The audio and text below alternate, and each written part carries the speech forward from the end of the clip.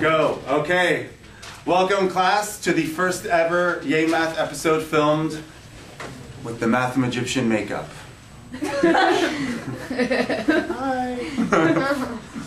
Hi. Today we'll be doing secants and tangents for circles. Oh, iPhone, strike a pose. Hi. Okay, now everyone together. Yay Math! Yay Math! Good job. All right. Oh yeah. Oh, this thing won't. Oh yeah. I'll have a lot of fun with this. Okay, so, and again, I'm gonna wear this all day. Like in the faculty office. Dear Mrs. So-and-so, I have eye makeup on right now. Okay, so before we talked about inscribed angles, now let's talk about a situation that goes like this.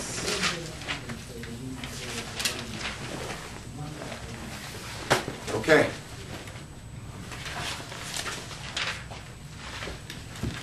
Notice, are these angles in here? Angle 1, for example.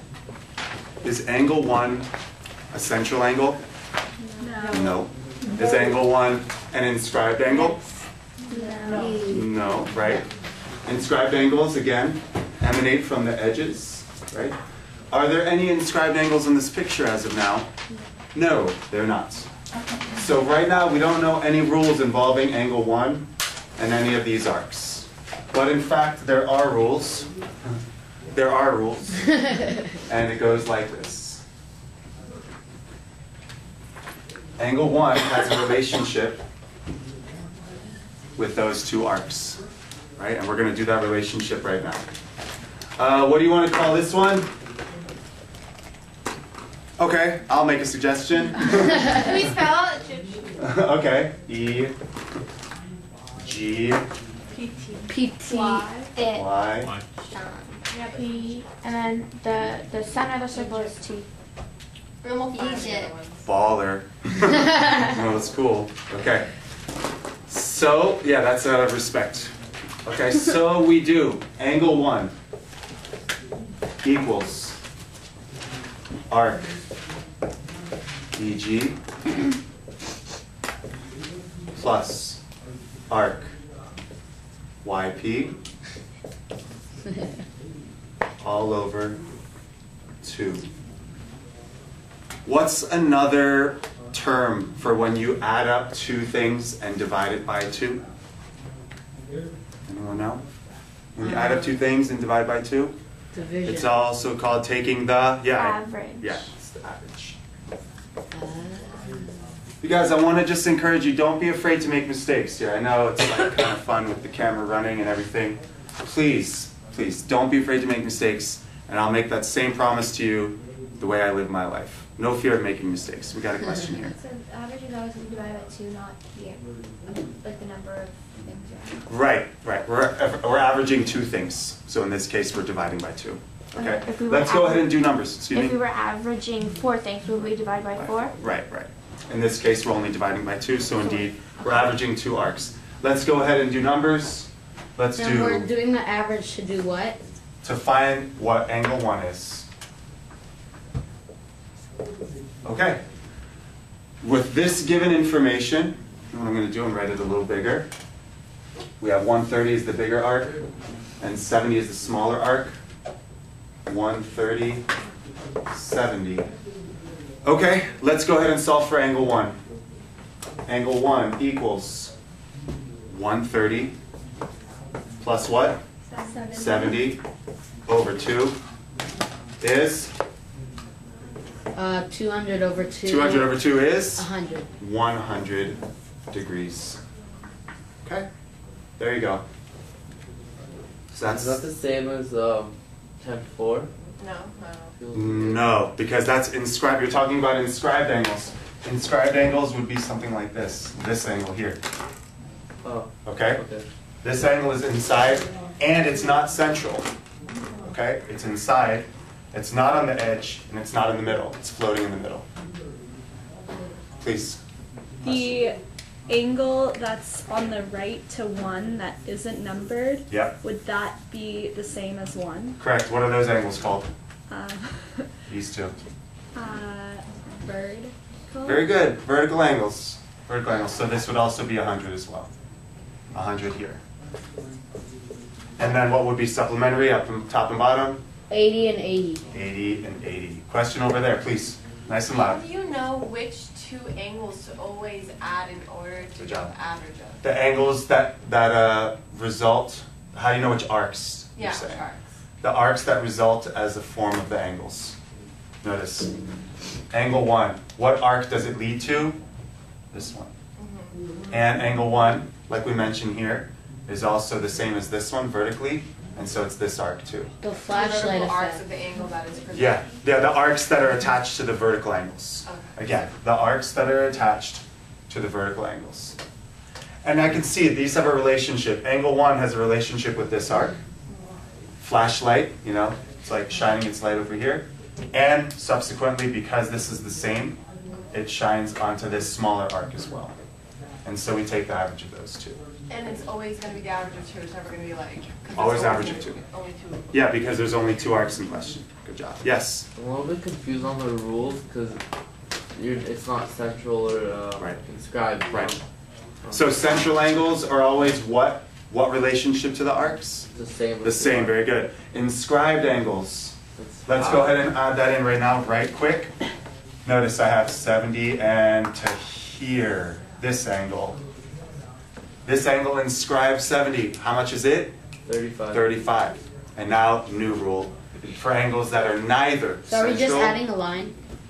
No, I did it for teaching purposes. We're talking about angles that are neither central nor inscribed. Now just floating inside somewhere. Okay. Okay? All right? So how do we find them? I'm confused. You have to just know what it looks like. So if you had a circle like this,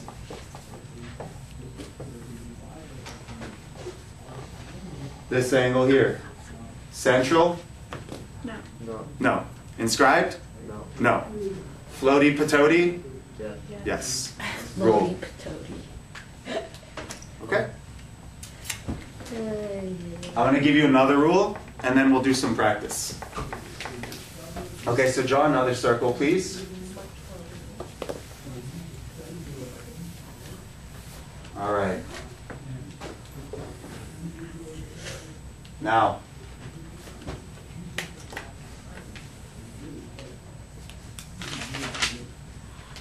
it looks like a dude with a mask running away. Okay. Eyes. So let's define some terms. So far, every line that we've talked about are called secant lines. Secants are basically chords that also can extend outside the circle, right? They're lines that go through the circle at 2 points, right? So the circles that we did before with the floaty patoti, the ones that you just wrote, those are also secant lines. They happen to be chords. So here's the next rule, angle 1. Okay. Now let's do Pharaoh. P H A R. Oh, I know we're missing another letter. It's okay. Angle 1. Now, do you agree, at least by sight, that angle 1 has a relationship with these two arcs? There's a relationship. Okay. Before, the relationship was you add them and you divide by 2. Any guesses what you do now? Yeah? You add them and divide by 4. No, good guess though. No. Add them and multiply by 2? Another good guess. These are very good because you have no pre-existing knowledge of this stuff, so these are all good guesses. Let me try to play around with the language. One more guess, go. Add them and divide by 7. No. Where'd you get 7? Because there's 7 angles. Okay, that's another good guess then. I stand corrected. Yeah. Okay, add them and, no, subtract them and divide by 2. Yeah. Wow, you found it.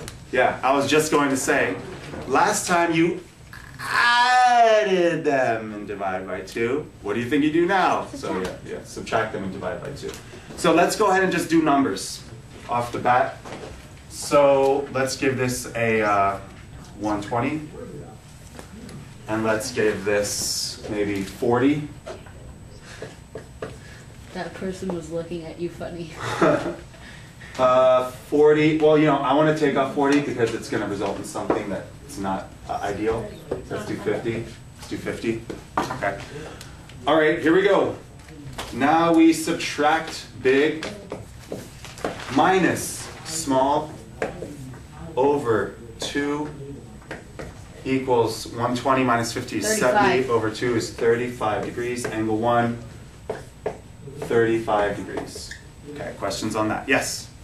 Okay, so I'm just like phrasing it, right? Yeah. So to get the arc, you add. And to get the smallest angle, you subtract. Okay, I'm glad you're bringing it up because you read my mind. Let's put up, I'm going to put it up over here because we already did the math, 35 degrees.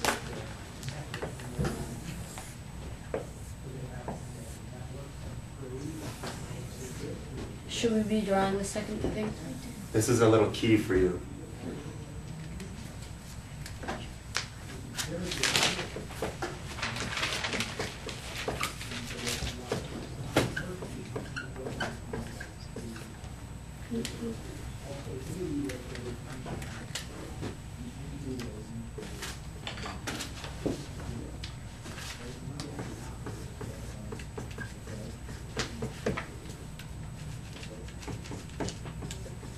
How would we know if to add or subtract? Exactly the question. Here's a trick that works for me and some other teachers. If you look inside here, it's kind of like a plus. They meet inside at an X. So it's a plus no matter how you cut it. And if you look here, if you orient it, it won't be a plus. It's more like minus signs if you look closely. So if they meet inside, we're thinking plus. If they meet outside, we're thinking minus. What if the lines go A further? question here, I will come back to you. Yes. What if when they're inside Yep. and you have the arc and you want to get the angles? If they're inside like this, Yeah. okay. Add angle 1 equals this arc plus this arc divided by 2. Angle 1 equals this arc plus this arc divided by 2. First example we did. Going down the line, yes? So you called the first example, you called that finding the average. Yeah. What would you call the subtracting? This, I don't believe it has a name, but I was just trying to make it familiar by using the term average. Question here? Yeah, what if the lines extend further? Like, if the lines extend Eventually. no, the top one. If they extend out of the Well, the action is where they meet up, and if they meet up in the circle, then we're adding. Okay. But they can extend as long as you want. It won't matter. Question here? Is it possible that we're going to have to do the problem in reverse where we're giving the angle and Yeah. we have to, Yeah. Yeah. That's possible. Yeah. Are we doing that in this? Okay. Okay. I'm gonna give it a whirlsies. It won't be so bad. So that one would be subtract. right? This would be Okay. subtract. Yeah. So you notice minus signs ish. The only reason I didn't draw them as minus signs here, I wanted it to be completely aligned with this. So let's say you had 100, and let's say this was 10 degrees, x. Okay. So what's the relationship of the angle and the two arcs? Yes? So wouldn't you do 10 Yes. plus? No. No, equals? Equals, X yes. plus 100? Or 100 plus X? 100 minus X. Good correction, 100 Sorry. minus x. So you would subtract 100? Over two. Oh, Over divided by 2. 2, sorry. Very good, you guys, over 2. And now what do we do to both sides? Times by 2. Multiply by 2. Again, the setup is the most important. The angle equals big arc minus small arc divided by 2. And now I'm sure you can set up this. So you have 20 equals 100 minus x. Subtract. Subtract 100 on both sides. Negative 80 equals negative x. Divide by negative Multiply 1. both sides by negative 1. X equals 80, so the arc is 80. Cool? Cool. All right, let's do... And the other one. I won't. Would the other one be the same kind of concept but with addition? Yep. Yep. The angle inside equals either adding or subtracting. The angle inside equals adding these two, divide by 2. The angle equals subtracting these two, divided by 2. But the question wouldn't be possible if we didn't know either of the arcs, right? Right. You have to know one of them. You have to know something. Yeah, you have to know 2 out of the 3 things. 2 out of the 3 things. Okay. Yeah, may I? Slow motion. Slow. Okay. One more. And we can pick this up another time. Okay? If you don't get this rule right away, it's okay. Now we're talking about a line that doesn't go through 2 times as I adjust my headgear. It's called a tangent. It hits at 1 point. 1 point. Yes? Sorry, I got a quick question. Yeah. What if the lines go outside the circle, but it goes through the diagonal? Like they're running through the center. That would be a secant line. Because it hits Doesn't twice. matter. Okay. As long as it hits twice. Secant is a line that But hits then the what- circle What if twice. it's like, so you don't have the arc, Yeah. and the lines go, like they go through the center, Yeah. and they, what's the word? Inscribe. Yeah. So you would still count it even though it goes, like you'd still say that the angle would Something be like that. You don't have to draw it. I'm just trying to address your like- question. Like the angle would always be half This of is the arc. inscribed. Yeah, this is inscribed Even though here. it goes outside, doesn't matter. Right. Okay. And these are 2 secant lines. Cool. Yeah. Okay. Yeah. Yeah. What if it went through the middle? It would be a Secant line. secant line, but what two arcs would you add together and divide by 2 if it went through the middle? This and this. You know. This and that. So that would be a subtraction one. What if it was just one line? Then you don't have any of these problems. Oh, okay. Yeah. Okay. Okay. Last one, right quick. You can do this here and that. Okay. This is a secant. This is a tangent. Tangent. This is a tangent here. And this rule is, very simply, works just like inscribed angles. This angle is half of the arc it creates. Half of the arc it creates. Okay, see this arc here? Let's call it 140. So it would be 70? So the angle created by the secant and tangent is indeed 70. Okay? And now observe, this will be the last thing we do here. What angle is supplementary to 70 on the other side of the tangent line? 110. 110, very good. And what's the rest of the circle from 140? 360 minus 140? 220. 220, yeah? And notice the 110 is also half of 220 as well. Okay. All right, you guys, give yourselves a hand. Yay! Run in place, run in place. Okay, you can hit it. Bye.